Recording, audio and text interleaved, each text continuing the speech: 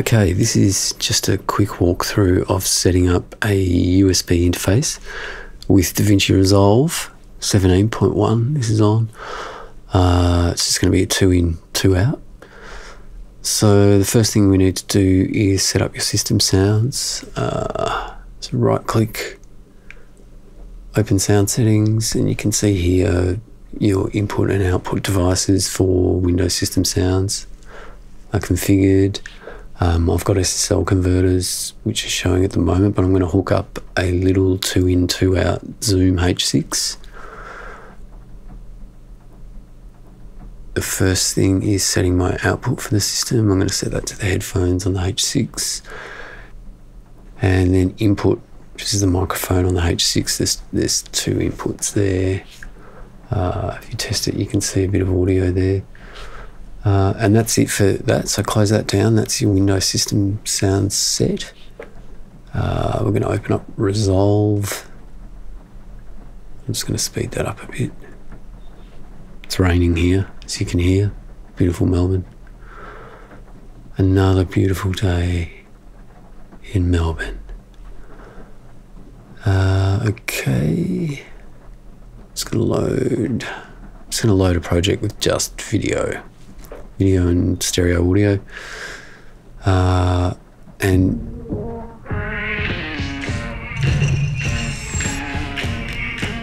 so there's the audio there. Nearly sent me deaf. I'm just going to turn that down. So from here, add a track. This is the track we're going to record the voiceover on. I'm going to rename that voiceover. Yeah, that's good. And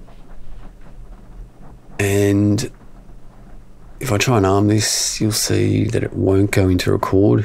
That's because nothing's patched to the input. If you look over here on the mixer in the Fairlight page, you'll see it says no input. So what we need to do is patch the input of the microphone, which is probably going to be 1 that your mic's plugged into, over to this voiceover track.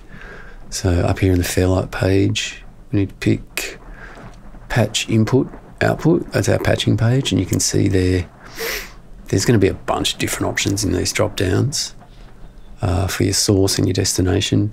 What we need is audio inputs, which is already there, and for the destination, track input, because we're patching to the input of the track.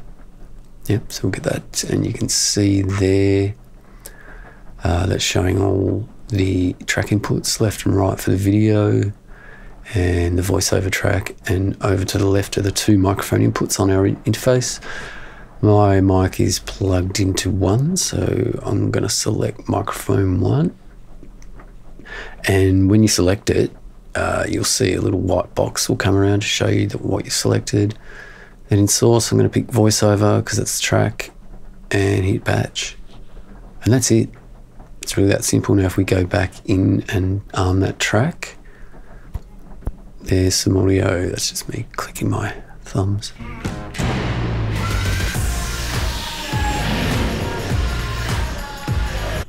Now when you record, I should have mentioned, you can't just hit the space bar, you've got to push this button up here, the record button.